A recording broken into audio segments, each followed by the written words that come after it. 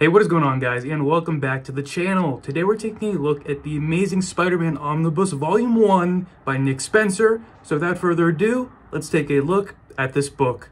Here's the cover of the book that I went with, which has us in the direct line of sight of Spider-Man's web shop. It's also got one of the new villains introduced here in the background there, which is Kindred, who honestly has had like machinations throughout this run, but I guess the payoff must be in the second half of the run because there's really not much I can say about Kindred yet. Here is the spine of the book, which as you can see, it's a white spine and it's got a little image of Spidey swinging. And here's the back of the book, The Amazing Spider-Man, The Coming of Kindred. But like I said, this probably builds up a lot of Kindred stuff, but the second volume must have all the like Kindred interactions with Spider-Man and everything. Alright, let's first go over what this omnibus collects. So what is in here? It is Amazing Spider-Man, the 2018 series, number 1 through 43, and then there's also like these issues that come in between a certain storyline, and it's like 16.hu, 18.hu, and 20.hu, and it also collects Amazing Spider-Man, Full Circle, and material from Free Comic Book Day 2018 Amazing Spider-Man Guardians of the Galaxy. Alright, well, what is this run, and is it worth picking up? Well, first of all, it's a Spider-Man run, so naturally I think they make those pretty accessible to anyone who wants to get into the character since he's one of Marvel's most popular superheroes, and there is a lot in here that builds on older things and ties up old loose ends, honestly, but just so you know, I'm not super big into reading modern Spider-Man. It's not that I don't want to, I just haven't had the opportunity really to yet, and you know, I'm an X-Men obsessed person, so a lot of my dedicated reading time goes to the X-Men and their many various books. That's all to say that I haven't read really any of Dan Slott's Spider-Man run or Superior Spider-Man or anything like that, and this run still made a lot of sense to me. Even, you know, in the beginning they build off a little bit of Superior Spider-Man, and that's kind of what propels Peter on a certain trajectory, but they do a really good job of giving you the background on everything and why this happened. In fact, this run almost maybe does kind of too good a job of giving you background information because they do this thing that you really only see in much older comics nowadays, and it's like most of the issues, the beginning will try to recap the last issue like very quickly, and sometimes it's done in a clever way where it's like just internal monologue Spider-Man stuff, but other times it's like I see through it and I'm like, you're just recapping the last issue, which is fine. It's just super noticeable in omnibus format because you're reading these back to back. But guys, I really like this run actually. I don't know how like back to basics it is, like I said, because I haven't read so much like modern Spider-Man,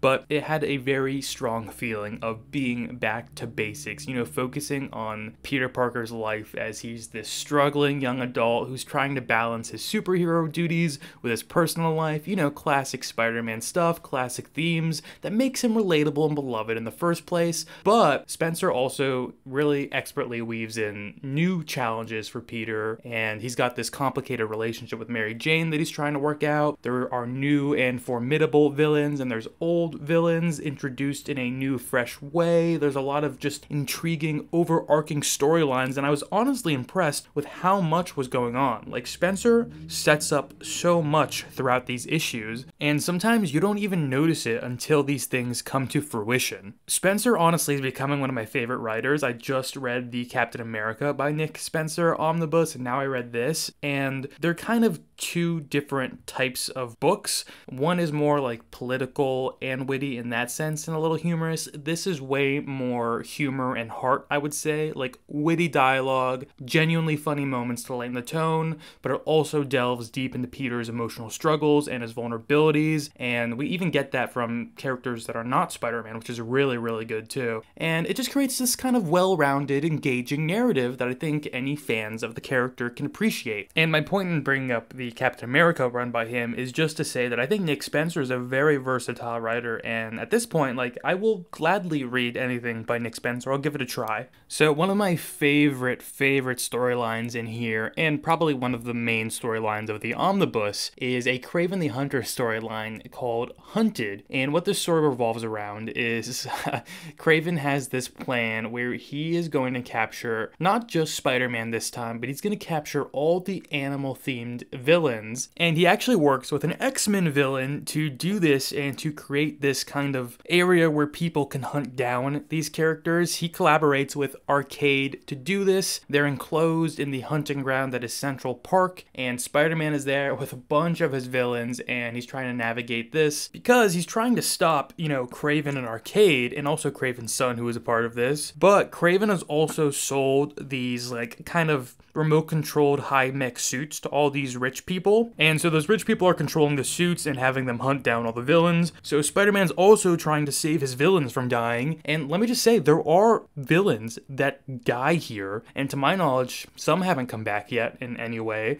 and there's one of these issues that comes in between. It's like one of those, like, 18.hu issues, it might even be that one, or 17, and it is from the perspective of one of these villains, and it's so poignant and sad. It made me really emotional. There's a few issues in here that Spencer writes from the perspective of other characters that are really, really emotionally gripping and sad. I know I've said it before because I wish it's something a lot more comics would do, but also something that I really, really appreciated that Spencer did was he put a spotlight on a lot of the background characters, and it's even like I just said, like having issues that focus on characters that aren't Spider-Man makes the world feel more real within Spider-Man's book sometimes. And so, for example, one of the ones that I loved in this omnibus was Boomerang, who is Fred Myers, a former baseball player turned supervillain, then is kind of trying to reform in this because he's working with Spider-Man, but he's also rooming with Peter Parker. I just really liked, you know, getting the opportunity to delve deeper into kind of this D-list, more comedic character, and don't get me wrong, he was really, really funny in this, but they also actually treated him like a real character, and I like when they can humanize these lesser known characters, because not only is it kind of this reminder that everyone's got their own thing going on, everyone's got their own story to tell, but it also really does help grow Peter's character, because his relationship with Boomerang like leads to these interactions with Peter that lead to moments of genuine camaraderie, but also moments of vulnerability. Alright, now I do want to give my one tiny critique of this omnibus, and it is an artwork critique. Don't get me wrong, the artwork for the most part is really, really good. I do like Ryan Ottley, I liked him on Invincible, but for some reason, I don't like vibe with the way he draws humans for Spider-Man. Like when he draws characters in their costumes, when he draws action, I really, really like that. But for me, the way he draws faces and people in general, I don't know, it takes me out of it for some reason. Maybe because they kind of all start to blend together for me. I don't know if anyone else experiences this when, you know, reading through this book, but I'm curious to hear your thoughts on that. Humberto Ramos also does some artwork for this book, and I love his artwork. It's just so good. He's got this awesome, really unique style that just blends together seamlessly with dynamic action sequences and expressive character designs, and it just looks so good. I love it. He's got a really energetic feel to him, and it sounds like I'm disparaging to Otley now because I'm complimenting Humberto Ramos so much, but I do really like Otley. It's just like there were certain instances when, for example, there's this moment where it's like a big full page of Kraven, and I'm looking at him and I'm like, that's just a Viltrumite. Like that is so synonymous with Viltrumite now. I don't know if it's because Invincible was like so powerful in its comic book cultural pool that I'm just instantly like, hey, Viltrumite. And maybe I'm just being unfair, but that's how I see it now. Now, I wouldn't let that dissuade you at all from purchasing the book because, like I said, the writing is stellar, the artwork still is stellar. It's just a minor issue I have with like the faces, but everything is really well constructed here. Everything looks really, really nice, and I think you will really enjoy the humor and heart of the story. So guys, let me know, is this one you've read? Did you enjoy it? Are you picking it up? I've also heard people don't like this run that much, and it may be because something happens in the second half that undoes a lot of the hard work in the first half, or just messes up Spider-Man lore stuff, but the first half so far, really, really good. Alright, thank you guys so much for watching. Don't forget to like, comment, and subscribe, and you have a great rest of your day.